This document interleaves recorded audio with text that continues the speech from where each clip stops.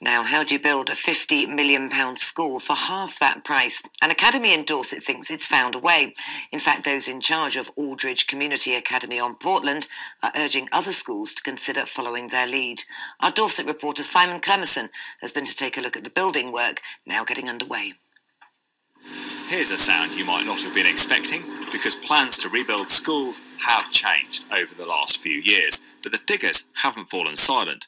£24 million is being spent creating a new campus for the Isle of Portland Aldridge Community Academy, or IPACA, but it's thought the end result will be worth double that, more like £50 million. Why? Well, because much of the construction work has already been done in the early 50s and from Portland stone. Once part of the MOD estate, Maritime House is being transformed. The inside ripped out and replaced. The education budget hasn't been hit in the same way as other government departments, but the pressure to make the money available go further has been on.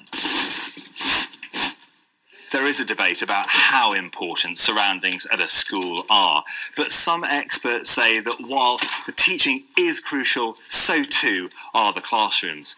So is this a way of getting more bang for your buck?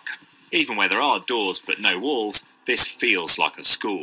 It looks like a school. The corridors, the flooring, but a traditional layout is not necessarily all that helpful. This is a space that we would normally use as a classroom space, but that's not the approach to learning that we want at IPACA. What we're trying to do here is to develop a new way of learning and teaching, and that learning and teaching needs us to open up spaces in such a way and redesign them. But this was never designed, was it, for sort of computers and internet? And is it efficient enough? People might say, look, actually you'd be better off with a new build. If the shell's good enough, if actually the heating and the ventilation, all those things are sustainable, then we believe if people understand the learning they want to create, we can redesign a building and get better value out of it. Hundreds of schools were left disappointed when the coalition scrapped Labour's plans to rebuild every secondary, unions calling the replacement funding a drop in the ocean. But a refurb is proving a hit here. I would definitely say look at a refurb, because you get so much more. You've seen, as you walked around today, the colossal scale of the building. Had we gone for a total sort of new build, we would have got nowhere near the sort of space and the facilities that we're going to get for the same amount of money.